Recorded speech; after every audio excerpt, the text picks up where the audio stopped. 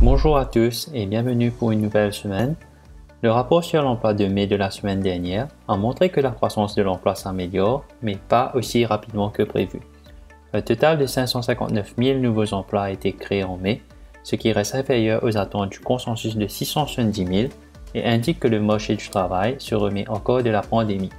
D'un autre côté, ces chiffres ont été 2 fois plus élevés qu'en avril, ce qui indique que la dynamique d'embauche se renforce pour la seconde moitié de l'année à mesure que la réouverture progresse et que le manque de main-d'œuvre s'avère temporaire. Les perspectives fondamentales continuent d'être favorables, ce qui plaide en faveur des actions, et nous prévoyons que le ciblage de l'inflation moyenne et non l'emploi maximum sera le déclencheur d'éventuels ajustements politiques. Comme attendu, nous pensons que la transition vers une Fed moins accommodante s'accompagnera de périodes de volatilité sur les marchés, y compris d'une baisse potentielle des prix des actions.